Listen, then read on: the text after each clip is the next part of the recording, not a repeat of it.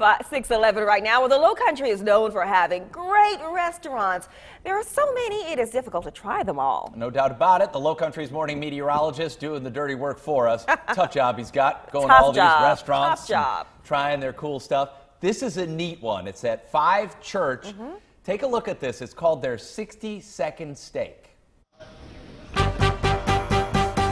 Here at 5 Church in downtown Charleston on Market Street, you're looking for a little bit of a different take on a steak. We've got that for you today. Here with Chef Adam Hodgson today, who's going to be working the iron skillet. You know that's a favorite of mine. This is called your 60-second steak. Show us what you got. So first we start with the prime New York strip. We're going to pepper it first, then we'll hit it with some salt. We'll put this on a medium high because the steak, ironically, takes about 15-16 minutes. It's called the 60-second because it has the appearance that it's only cooked for 1 minute. Essentially what you're doing is you're cooking this from the bottom up, right? Absolutely. It's going to look like an inside-out medium rare. So the steak is something that you keep on the menu year-round, but it can be a little different as the season changes because you guys like to use the local farm. So you're going to do a vegetable mix, which is composed of purple carrots, yellow carrots, orange carrots, squash, and zucchini. We want our vegetables to be nice and flavorful. And look at that beautiful crust. All right, so we're going to pull it off to rest. So the steak's rested, it's now time to plate it. Cut it just like so. Check that out. Medium rare, inside out. We go from nice crust all the way up to a rare. So we start with a nice carrot puree, put our steak right in the center, full vegetables. And what is this sauce? Brandied cherry demi. We start with brandied cherries. It becomes thick like this. We leave the cherries in there for flavor. Put that right on the top. Take our palm pie, which is an angel hair potato right on top for some crunch. Finish it with a little bit of flake salt. For a little bit of color and garnish, put a little bit of chive on there. That's perfect. Let's go try it. Come on. I'll let you do the honors.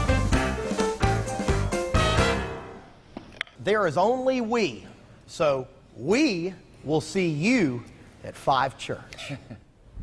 That looks delicious.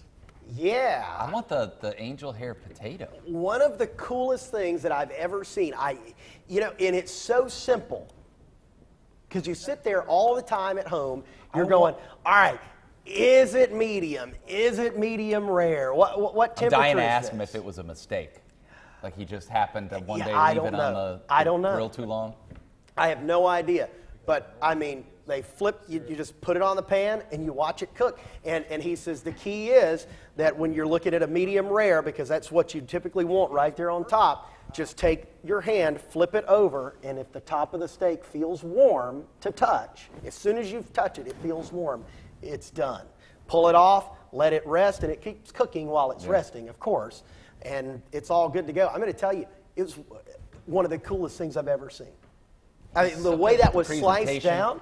Like we could do that with the steak portion, but all the other stuff you can't. But it's one of those things where I can tell you right now, if you want to really impress a crowd, do a steak like that at home. I'd have to get mine cooked a little longer though. Well, and you can, and he said you can. Yeah. But just remember, the bottom of it though is going to be really, really well done. If you get the top of that steak a little bit of a lighter pink as opposed to the medium rare. That's and so it's cool, 5 Church? It's called 5 Church. It's right there downtown. What did that Charleston. used to be?